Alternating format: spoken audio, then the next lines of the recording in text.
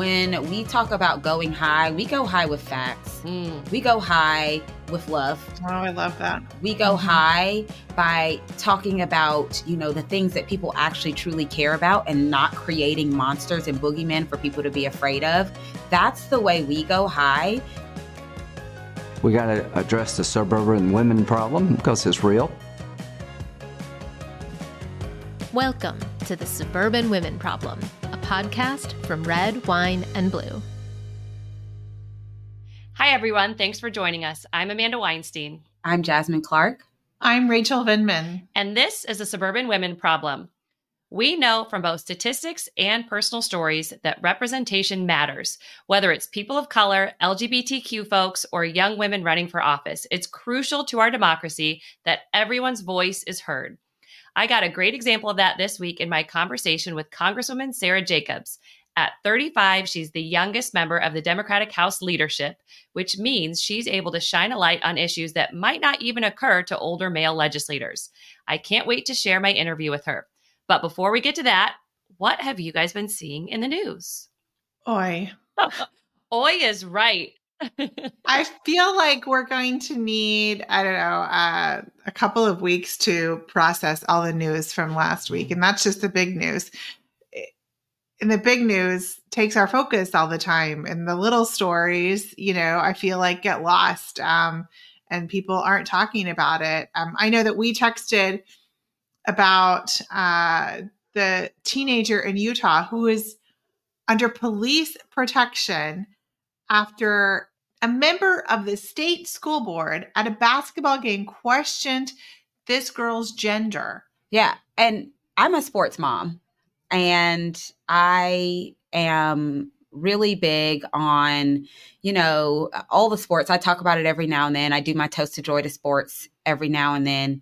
And it's really, really concerning to me because it's hard enough being in high school without having full-blown adults questioning your gender on the internet, where a bunch of other adults now are bullying you to the point where you need protection and extra security. Like, these kids have it hard enough. I can tell you, as the mom of someone who does a sport, like, just because someone doesn't fit into your mold of girly girl does not make them not a girl. And when we saw this happen last year at the track meet, I don't know if y'all remember that story. Mm-hmm. It happened in Canada, and everyone was like, oh, well, that's Canada. Well, now, guess what, guys? It went across the border. Now it's here. And this probably happens a whole lot more than we actually know. Yeah. We just know what's happening because of what's like being shown on social media or being reported. But it's bullying. It's adult bullying. And I honestly, and I prayerfully hope that this woman gets sued, because this cannot stand, and we cannot make this the norm in our society. And for a school board member to do this, this is completely inappropriate. She should absolutely resign. So I think her name is Natalie Klein. She needs to resign. When your first go-to when you have an issue is to attack a child, you are not prepared, and you should not be in any kind of public service, especially a school board. Yeah, exactly. It's crazy. Yeah. Well, we've settled that. So, hey, Utah, get with it. We're waiting for the resignation soon, Natalie. We will be checking the news all week, hoping to see that. We'll have to wait and see. We will check back in if that actually happens. But I know I have even had, when school board elections here got contentious, someone came out and attacked my child. And this is what this extremism, we think, attacking trans, that's bad, but it doesn't affect my family right now, but it will. And it could affect your family because you're letting it be the norm for adults to attack children. Exactly. Adults should never be attacking children. And when you look at, we already know that students are struggling with more stress, all students. So this just adds to the stress. And then if you're a trans student, now you have even more stress, which is why they have higher suicide rates. And meanwhile, we have adults and state governments trying to prevent them from addressing those suicide rates by preventing them from accessing mental health care, by preventing them from getting the haircut that they want, by preventing them from using the name that they want to use. Which harms no one, by the way. I know. Why does that affect you, what haircut someone gets?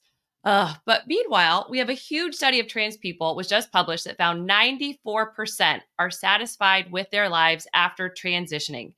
This completely counters the supposed prevalence of detransitioning. It's just rare, if at all. There's more dissatisfaction with boob jobs than there are with transitions. Exactly. It's just like it's the canard about the litter boxes. I mean, this is just what people want to latch onto, but they have no idea. I mean, they have no experience at all, but they really like to talk about it as if they do, because Fox News told them. And our listeners really need to arm themselves with these stats and be able to pepper them and be able to say, oh, well, I was listening to a podcast and they mentioned, this study, which we will link in the notes and you can look it up and read it yourself. But it is really important that you don't just let those comments go, that you push back on it.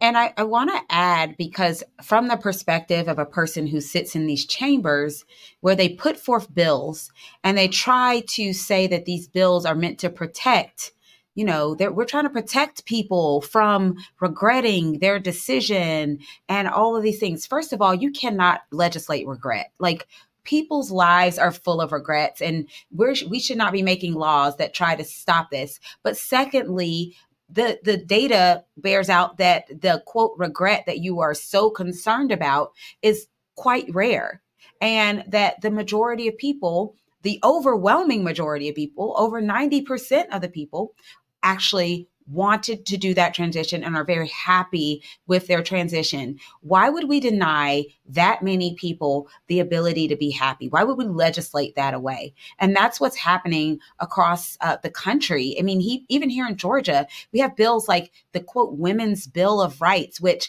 does not speak for me as a woman, which goes directly after trans people. And, they make it seem as if they're trying to help.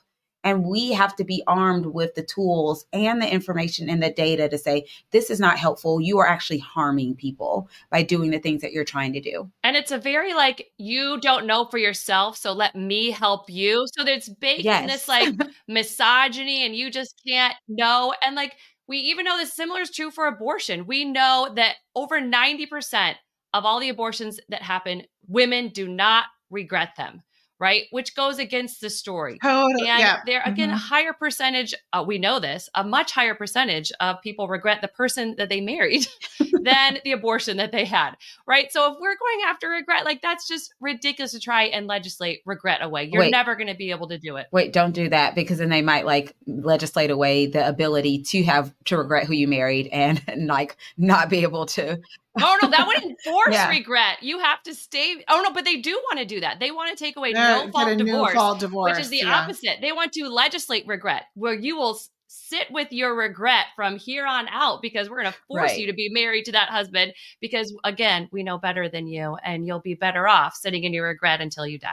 No, I mean, it's true. They want to get rid of it. There are states where it has been proposed, and it's this whole thing about the nuclear family and the traditional family. But the way, if the person that lives next to me is married or not married, that has nothing to do with what happens in my home.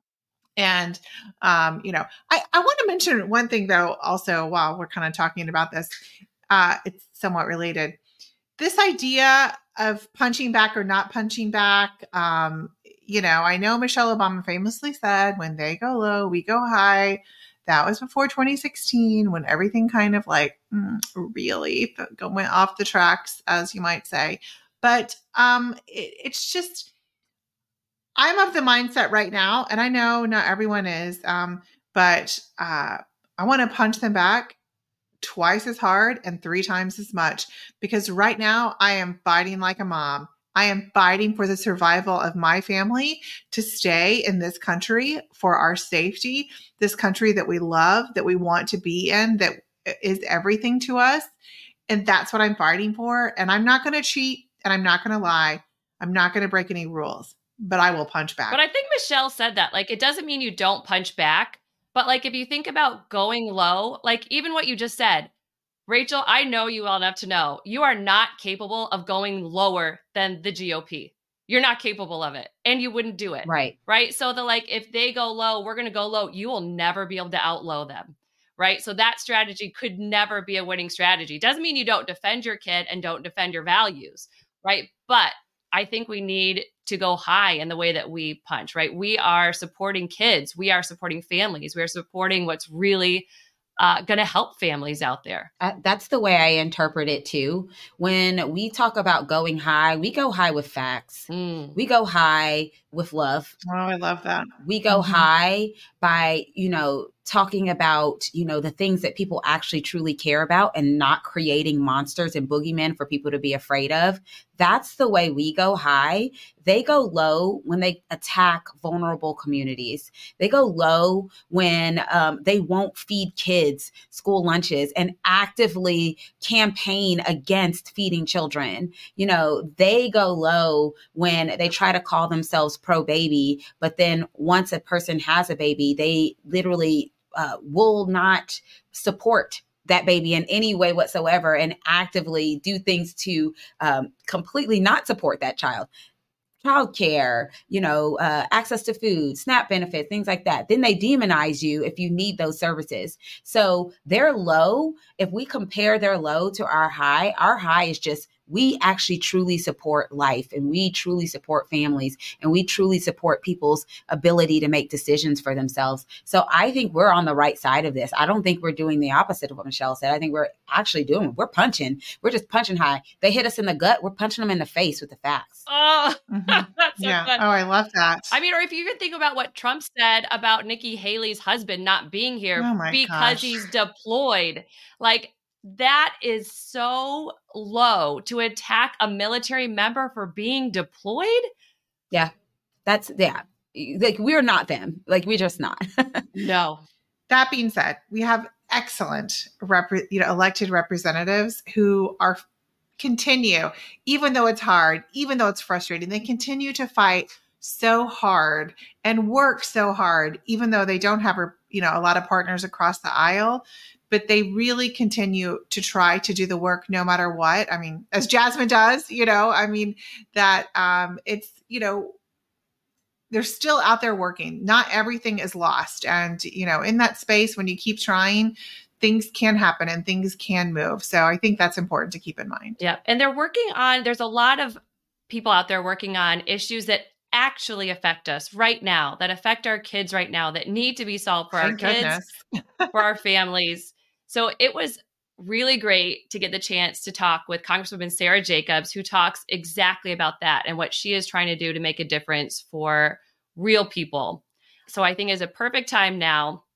We're going to take a quick break. And when we come back, we'll have my interview with Congresswoman Sara Jacobs.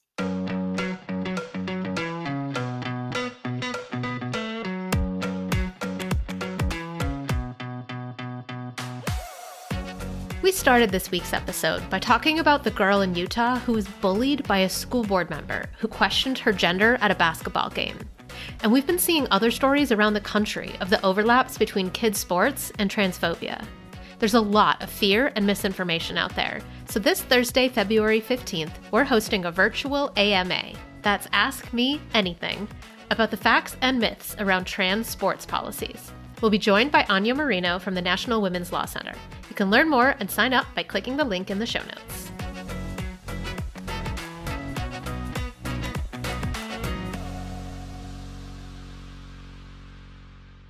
Today, we're joined by Congresswoman Sara Jacobs. She's the representative for California's 51st District, and at 35, she's the youngest member of the Democratic House leadership.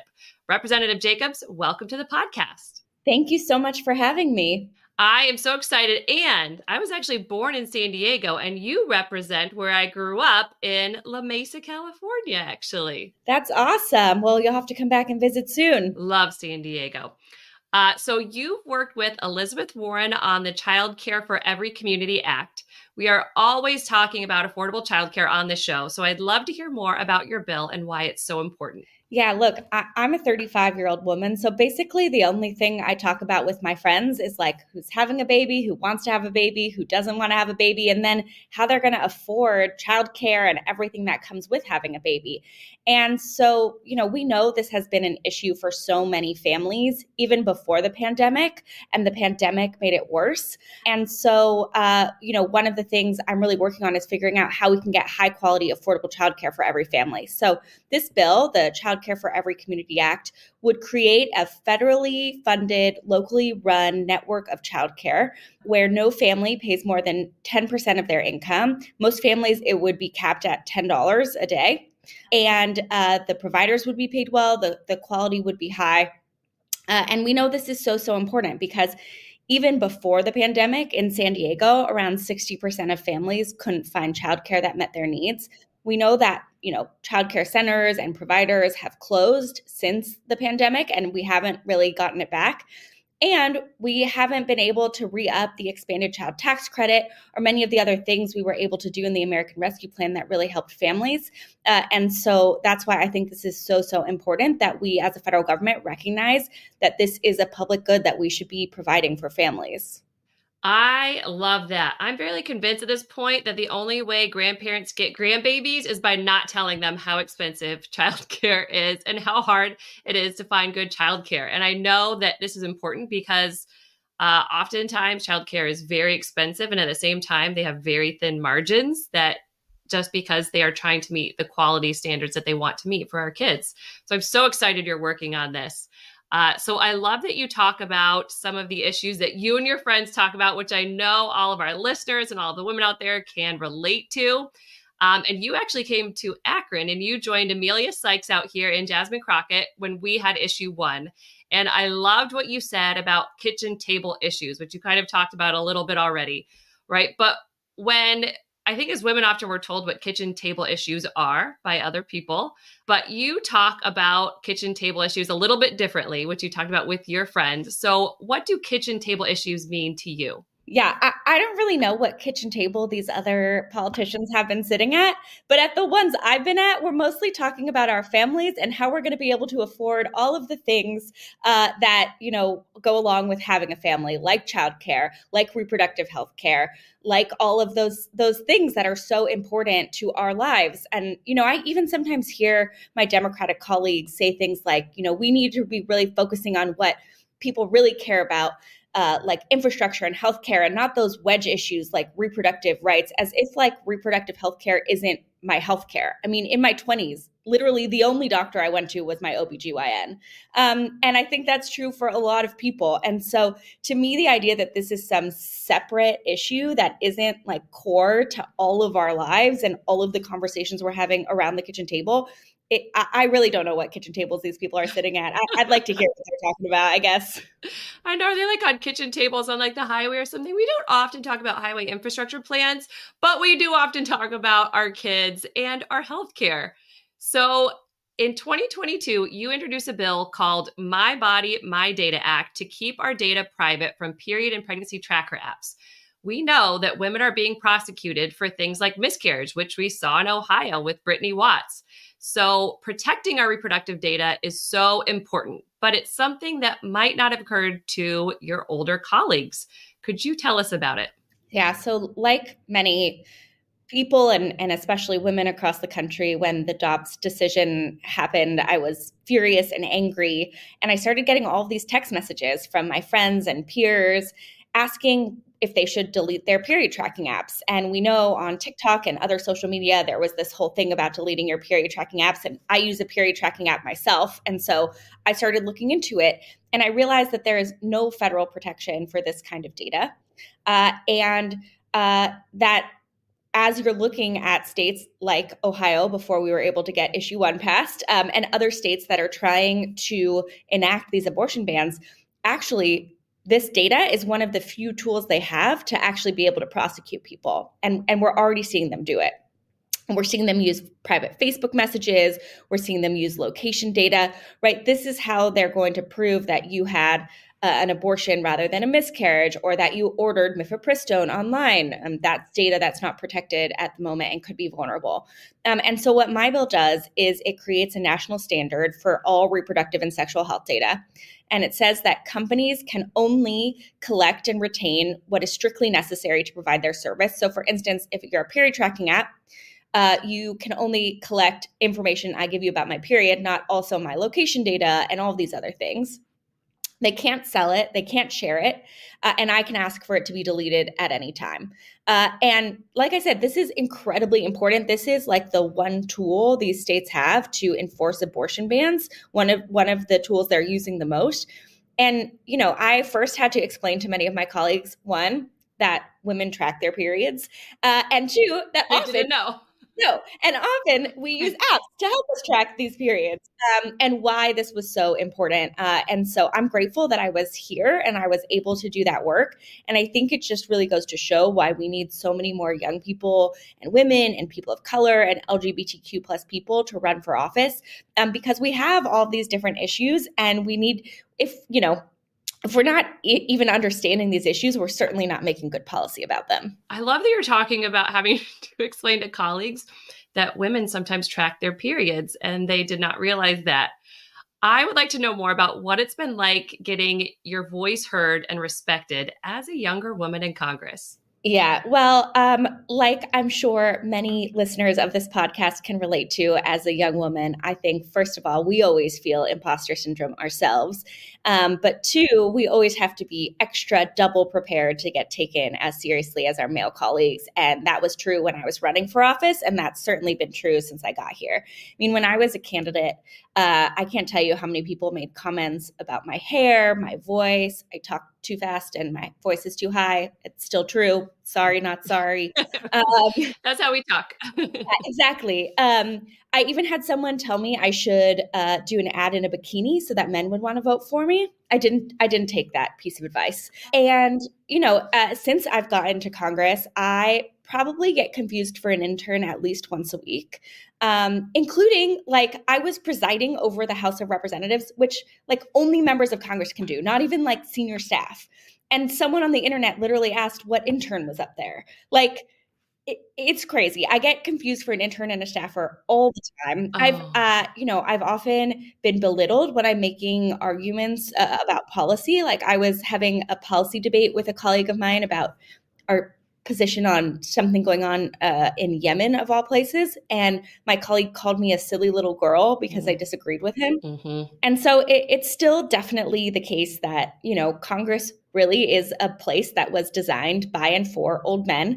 And we have a lot of work to do to make it more welcoming and accepting for more kinds of people. I'll give you some examples. I actually got a carpet installed in one of our long hallways because it's really hard to walk on really slippery concrete in hills. And no one had ever even thought that maybe they should just put a carpet down. I actually am working with a Republican colleague of mine, Anna Paulina Luna, to try and get parental leave for members of Congress who give birth. So right now, there's no way to vote unless you're physically present. But for instance, I represent California. So I'm not going to be able to get on a 6-hour flight twice a week when I've just given birth or, so trying to figure out how to make this place more welcoming. And it's important because like I said, if we don't understand these issues, if we're not talking about these issues, we're not making good policy on them. I was the first person in the history of Congress to talk about my own period and to talk about my own use of Plan B on the House floor. Now, those are things that are really an important part of a lot of people's lives. And they hadn't ever been talked about because we hadn't really been represented before. And so it's not that we shouldn't look out for old white men. It's just that for a long time, they were the only people whose issues were being taken care of and thought about in Congress.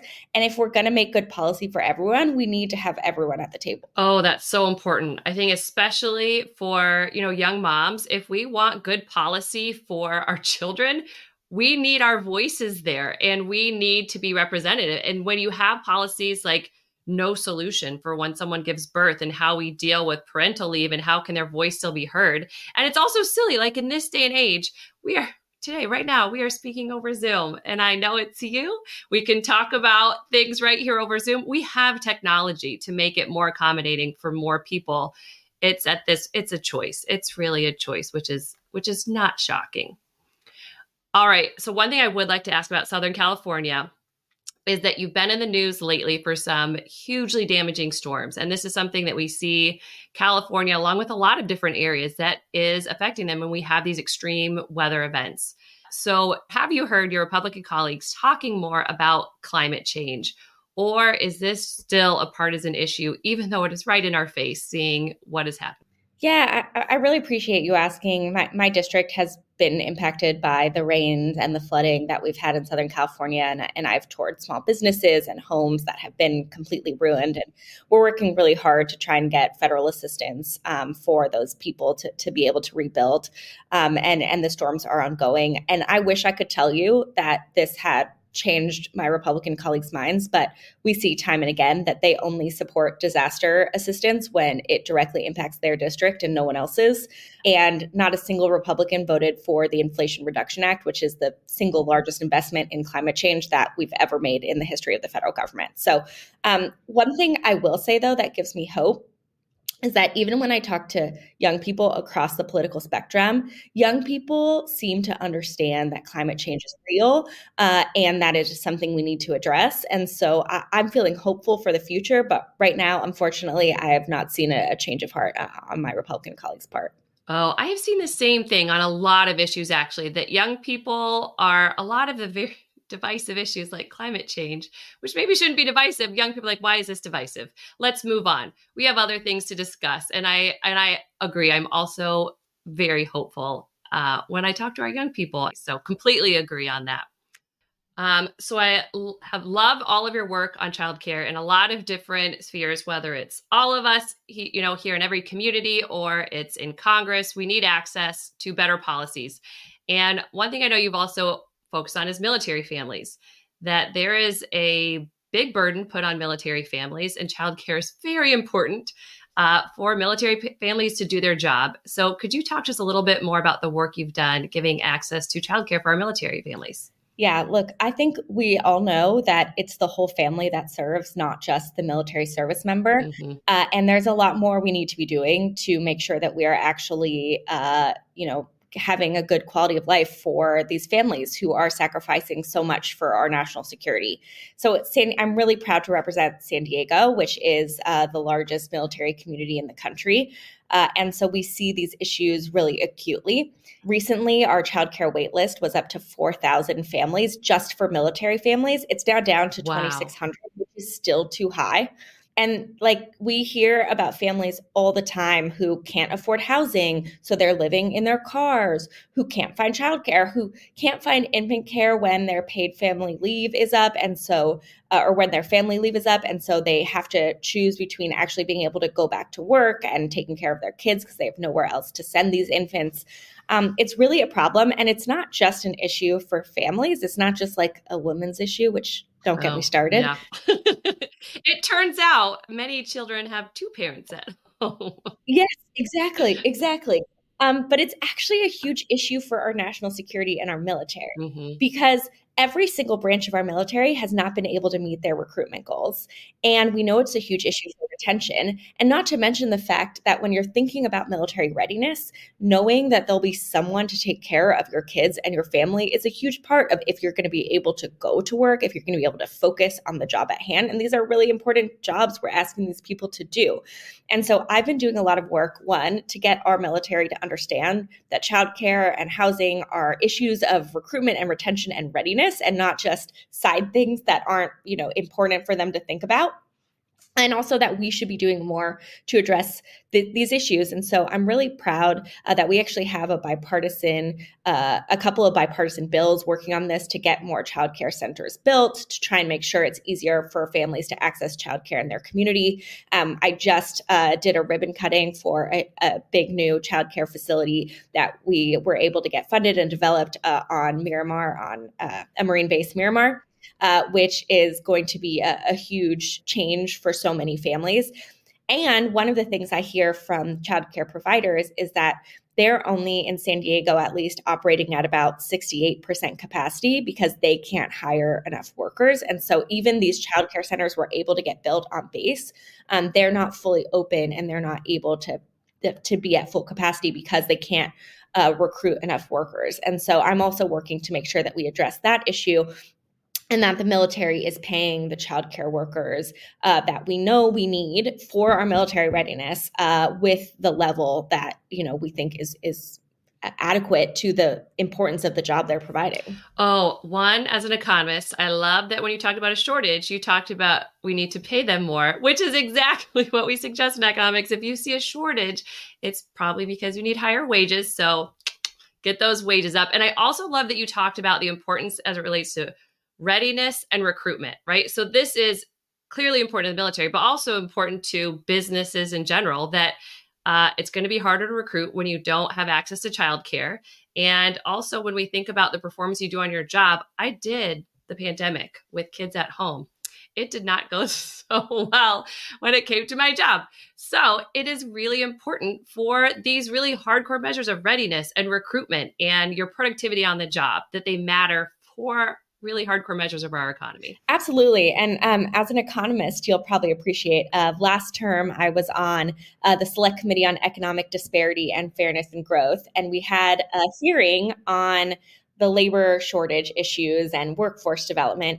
And it was the Republicans' witness, the Republican-leaning economist, who actually said that addressing the childcare shortage is the single most important thing we can do to address the labor and workforce issues of our country. Yes. Oh, I'm going to have to look that up. That is amazing. I would 100% agree. Like, anyone who thinks it worked out well when our kids were at home while we were trying to work, it's like, oh, I don't know what pandemic you went through, but it wasn't the one I went through. Well, not only that, I mean, a lot of my friends have had to choose between childcare and work. Mm-hmm. And most of them, like a lot of my friends, are getting pushed out of the workforce because, frankly, like they don't make enough money to make it worth it to pay for childcare if they can even find it. And so we are seeing women pushed out of the workforce at a huge rate. And we actually lose like billions of dollars in our economy because parents can't find the care they need. So this is an economic issue. This is not just a women's issue. So let us try and dispel that notion. I love that. So I also have friends who have quit their jobs because, like, at this point, I can't even afford daycare with what they pay me. So when we think about what we're paying women in women's work, this also affects like your ability to work when you can't even cover the cost of daycare with the wages you're making. Absolutely. Yep. Exactly right. All right. So one last question. What is advice you would give to us for how do we bridge generations, right? How do we have those conversations with people of different generations, younger generations, older generations, so that we can start to see, I guess, more eye to eye on things? Yeah, it's a really good question. And I actually think that we're already seeing it start to work. You know, I had an 80-year-old man in a swing state I was campaigning in tell me that he had never really thought about reproductive rights before, but his daughter had an ectopic pregnancy, and he was worried that if the abortion bans that were in place now were in place then, that she would have died. And so I think having these personal interactions, these personal stories, we know that when things impact people personally, they're more likely to change their views.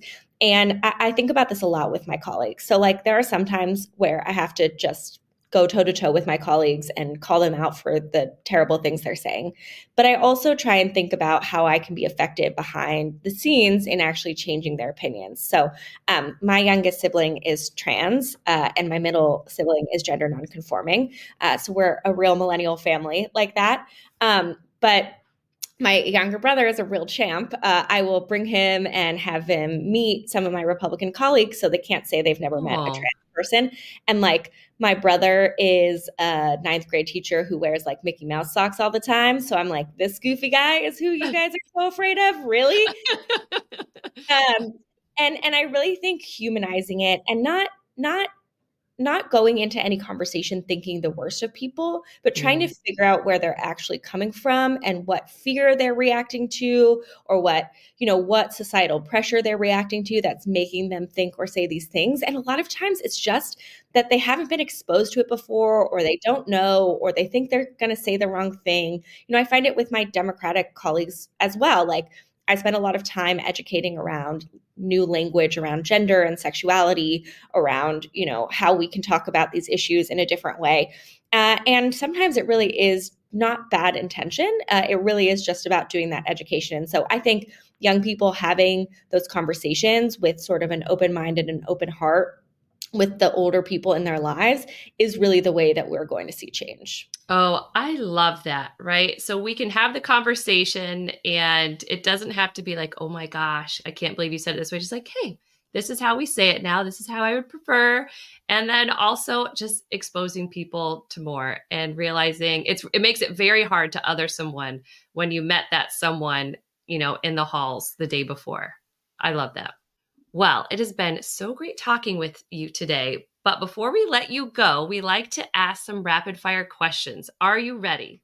All right, let's do it. All right. So we always like to ask about everyone's campaign rally walkout song. Do you have a walkout song?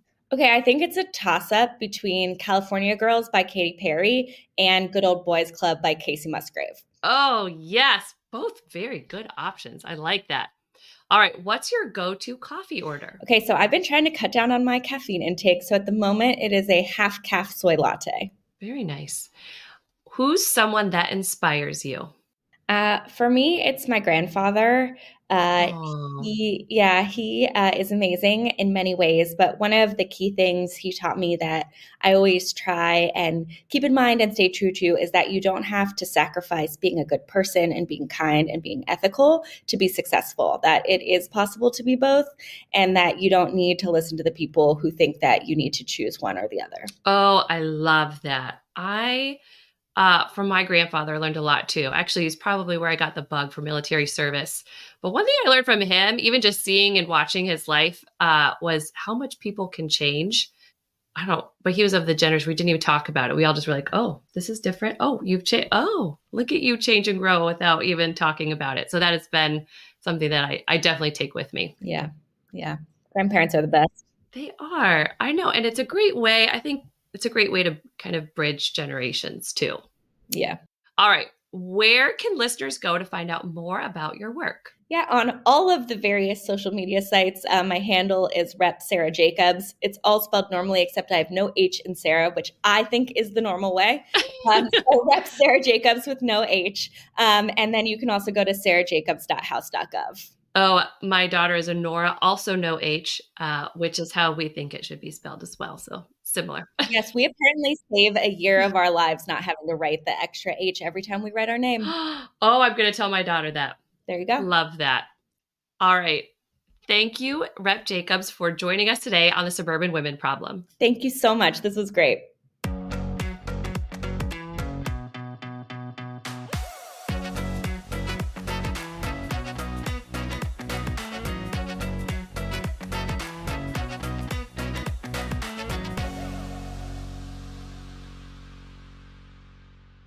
Welcome back, everyone. Amanda, that seems like an exciting interview. Did you leave it feeling heartened?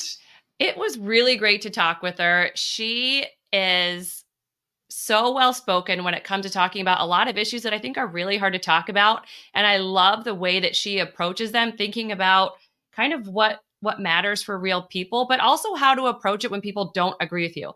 I love to hear how she brings in her, trans sibling into the office to meet congresspeople who don't agree with her, so that the next time they think about attacking a trans person, they know they met a real person, right? That is a real person that they are attacking, and it's not some other that they have no idea who they are. They have to put a face to who that is. And I love that approach of really humanizing things that get dehumanized in Congress and just thinking about real people. Yeah. I actually love that tactic a lot because I do think a lot of times it's easier to hate what you don't know. I hear a lot of this about people who leave their hometown which is probably very homogenous, and go to college. And for the first time, they're around people of different races and different cultures. And they find out all the things that they had been told about these, this group of people is completely false. And they're like, wait a minute. Like, I was always told that, Black people are very violent, but you seem actually really nice and you're not violent at all. And, things like that. Or Black people are stupid, but you're like the smartest person in my class, like things. So I do think it's demystifying when you actually allow people to meet the people that they only talk about. They've literally never met one. They know nothing about them. And so I love that she does that. I do too. And I love that she does that with every issue, even talking about how her male colleagues might not know that women track their periods and they had no idea, and how that could be dangerous for women in the fall of Roe, and just explaining it in a way that, like, here's what you don't know. Let me help educate you. And I thought it was like a very empathetic way, and a way that I could see actually can get stuff done. So very heartening to hear. All right. So on that high note, let's go to our toast to joy. And Jasmine, you're up first. What is your toast to joy for the week? Oh man. I know this is coming every week, but like I wasn't prepared. So I am going to because sometimes you're in the news, you're like, everything is terrible. I know. I'm like, what is happy about right now? No. So I am going to do my toast to joy because I'm first. I'm going to do it to the Usher concert, AKA the Super Bowl.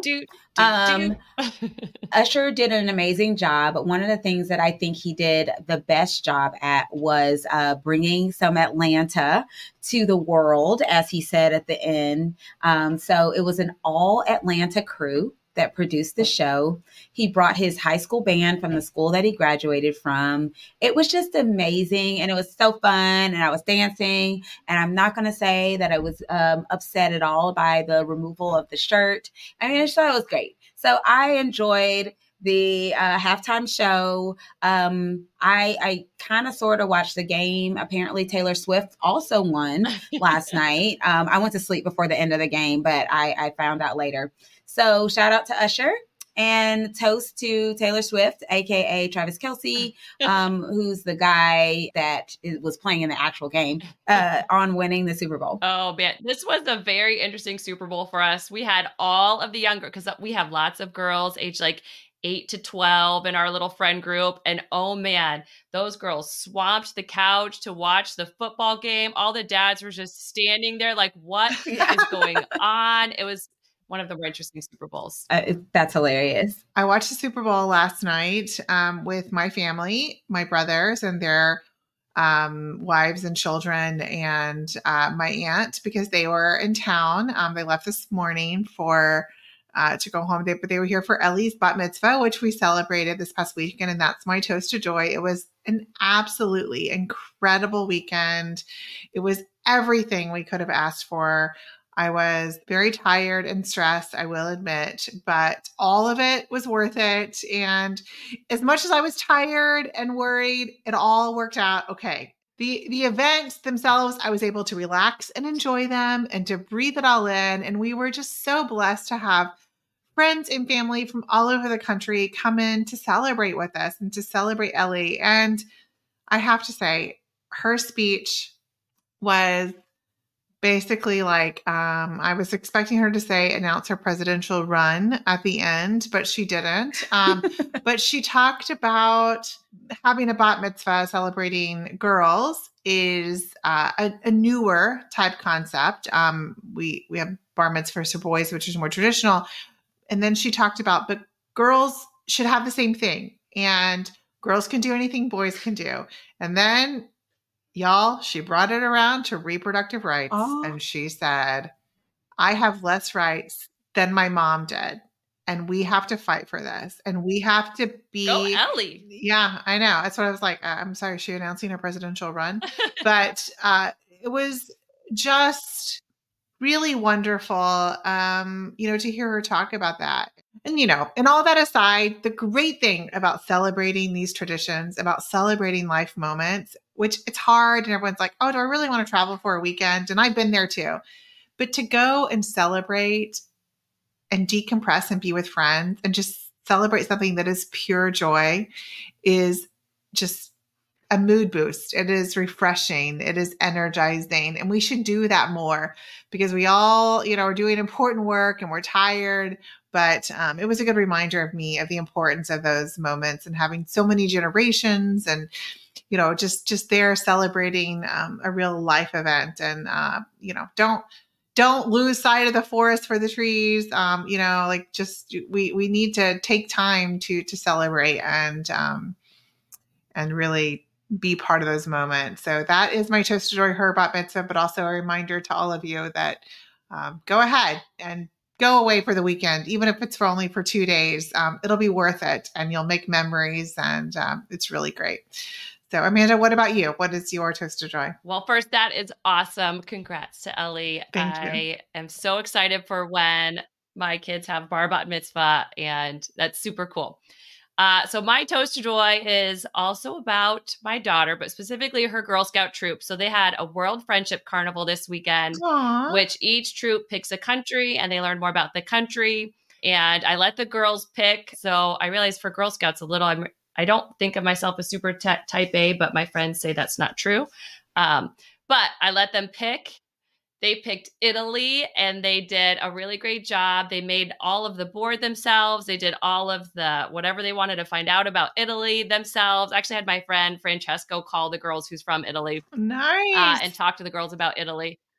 But they also made the food all themselves. So you go to the carnival and you bring the food. And the girls they made caprese skewers. So easy for the girls to make, but they did it all themselves. I never made one caprese skewer. And they also made pizzelles, and they mixed everything together. They put it in the pizzelle maker, and I was really proud of them that they did it all themselves. And it's fun to see them, take on their own learning that way. So good job, Girl Scouts. I'm super proud of you.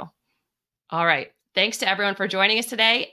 Don't forget to check out our Substack at swppod.news, and we'll see you again next week on another episode of the Suburban Women Problem. The Suburban Women Problem was created by Red, Wine, and Blue. Our producer and editor is Amy Thorstensen, our project manager is Lindsay Quist, and our editorial assistant is Abigail Martin. For more information about upcoming events and trainings, or to learn more about Red, Wine, and Blue, follow us on social media or at www.redwine.blue.